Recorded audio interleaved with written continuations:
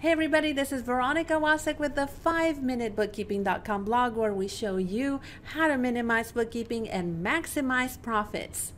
So by now you're probably very eager to get started working with your banking transactions in QuickBooks Online.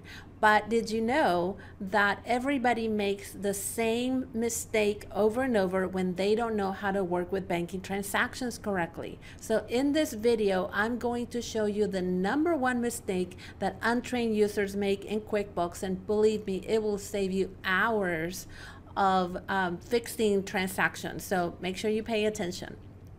Be sure to like this video, share it with others, subscribe to our channel, and visit our blog at 5minutebookkeeping.com. Let me show you the #1 mistake made by most untrained users, and that is adding transactions without reviewing them. So let's take this transaction for example.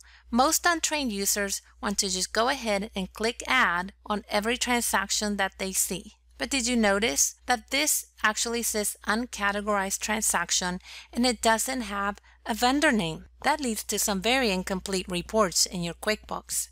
The right way to do it is to add a vendor name, add an account from the chart of accounts, and then click add. Now the transaction will be properly categorized in QuickBooks and will make for much more meaningful reporting and easy bookkeeping.